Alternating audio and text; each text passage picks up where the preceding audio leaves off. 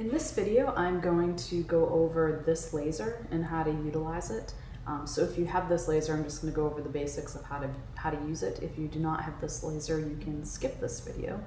But to start off with, this particular laser is one that I've been utilizing for a long time on horses, dogs, and people. It works really well. It's been really durable for me so far.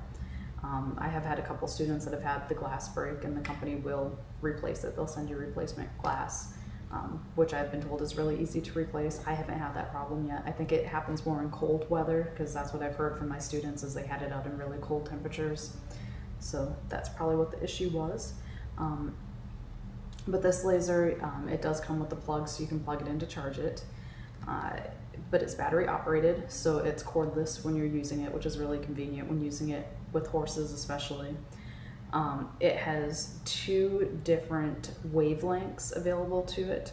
It has both the 650 nanometer wavelength and also 808. So there's different diodes that are going to give you both of those wavelengths. To turn it on, we're just going to push this little button in the center and we're going to hold it for a few seconds. For the time, you can change it by hitting this button right here that looks like a clock, and every time you hit it, it's just going to change the time setting until you get to the time that you want to be at, with 15 being the lowest. And then if you want to change the intensity of it, there's 3 different intensity modes on this. Right now it's on 2, which would be the medium intensity. So if we want to do superficial tissues, we'll go to the lowest, which would just be those 3 dots. If we want to add to it, we're just going to push on this plus button, and that's going to be the medium intensity. And then if we push it one more time, that's going to be the highest. The highest is when we're trying to get deeper to the deeper tissues. And then we're going to push this button to start it. So I'm going to start it for you. You can see it glowing. Those are those diodes. And then I have it on the pulse setting.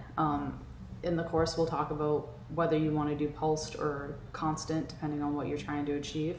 So if you want to change this to the constant, you're just going to go ahead and click the button to the left. It looks like a little circle with arrows, and that's going to change the make it constant rather than pulsing. If you want to go back to pulsing, just push that button again and it'll start pulsing. And then to turn it off, or to stop it, we're going to push the middle on and off button again, this button. You can see the screen still lit up, showing us how much time went by. We were at 15, we're down to 14, 16 seconds.